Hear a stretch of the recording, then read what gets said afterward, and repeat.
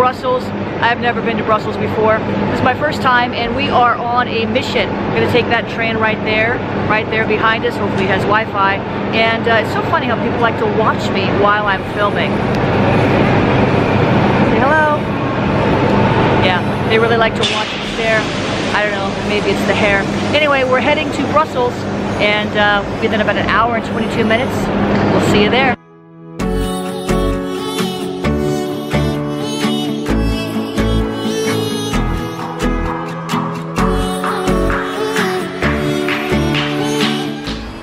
Well, we've arrived in Brussels, and one thing that I don't like about Europe is you have to pay to pee, as it were. You have to secure one of these coins, which cost an arm and a leg, in order that you might enter into one of these very secure toilets. And so Prophet Vanessa, well, she's been in there for a while, but I'm hoping she'll come out soon, because I'm on luggage watch. But anyway, this is our welcome to Brussels. Here we are. All right, well, we are out looking for some food because this one is hungry. I said this one is hungry. Yeah, yeah, it is always her. I'm hungry too, though. So let's find some food.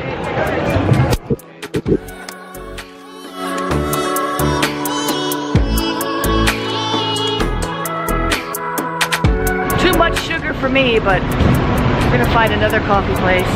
It is bright. Good thing I have my shades. They're doing a lot of construction here. And sometimes your life feels like a construction zone. You know, you do in those cases, you rebuild or you build, whatever it is that's going on. You go with the flow. Can't you see I'm trying to prophesy to these people?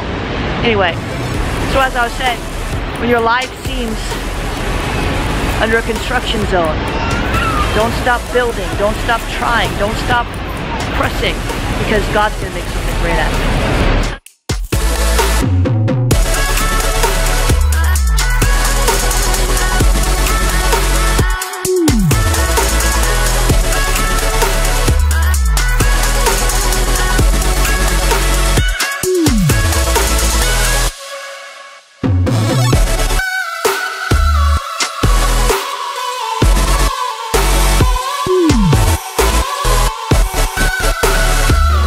Well, no trip to any nation would be complete without allowing Prophet Vanessa to explore a market. A market. So I don't know about this one. Not quite a Whole Foods. But she seems to be enjoying herself.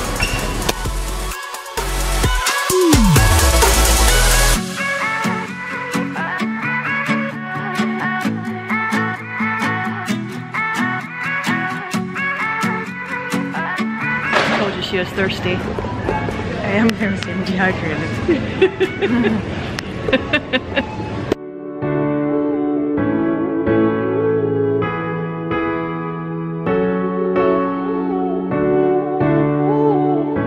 So we're going to have Belgian waffles and Brussels sprouts. No, just Belgian waffles.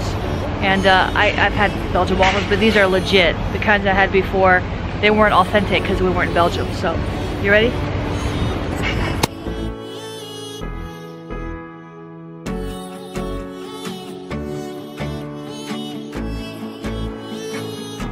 Okay, so this is what's called a charcoal latte, which means got charcoal in it.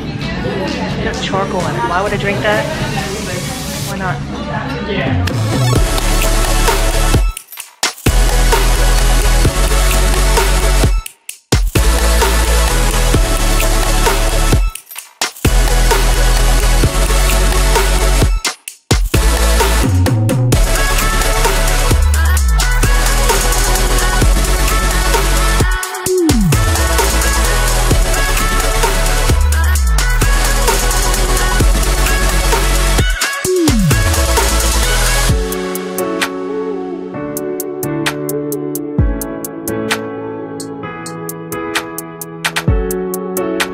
We're here at the European Commission. We're going to go closer.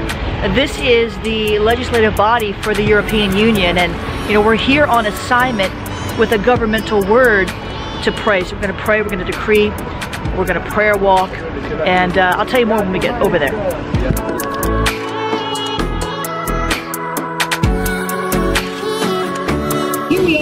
European Commission building is just behind me. We can't actually get down there.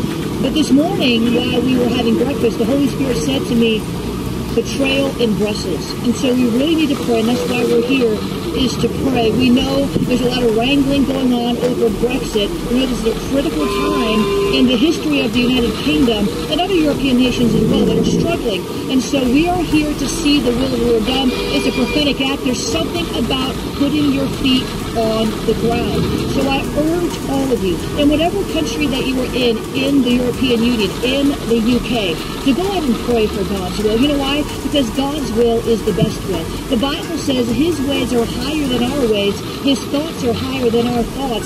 So we really do want God's will. If you're a Christian, lay aside your political wrangling, lay aside your political opinions, and just pray for the will of the Lord. We're going to decree, we're going to declare, we're going to do some prayer walking, and we're going to believe that this will in some way help the larger picture to see God's kingdom come, God's will be done. It's no accident that we're here in Brussels and the Lord speaks. The Bible says that God doesn't do anything unless He reveals it to His servants, the prophets. So we're going to pray that the betrayal is banished, that the betrayal cannot manifest. We're going to push it back in the spirit. We know that everything happens or starts in the spirit realm before it happens in the natural realm. So we're going to break the spirit of betrayal. And this is how you pray. You break the spirit of betrayal. You pray for the Lord's will to be done. You pray for wisdom and guidance and counsel for all those who are making decisions in this building behind me and back home in the UK. God bless you. We're going for it.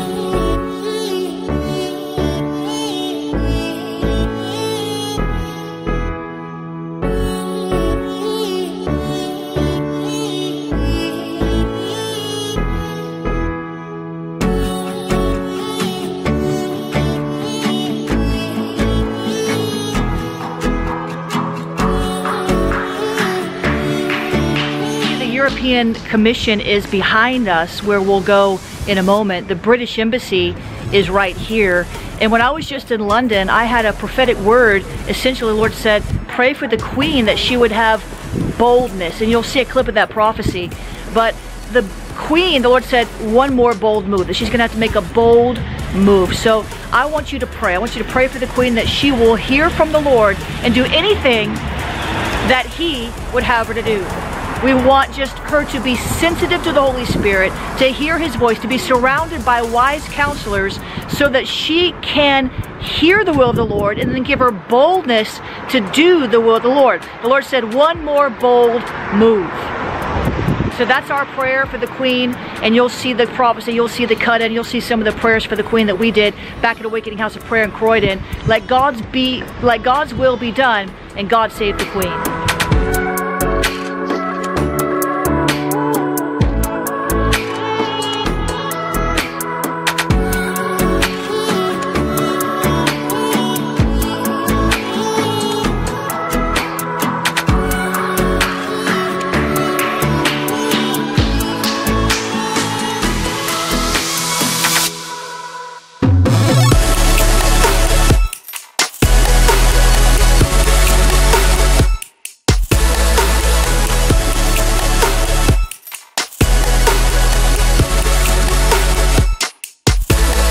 This is our last morning in Brussels.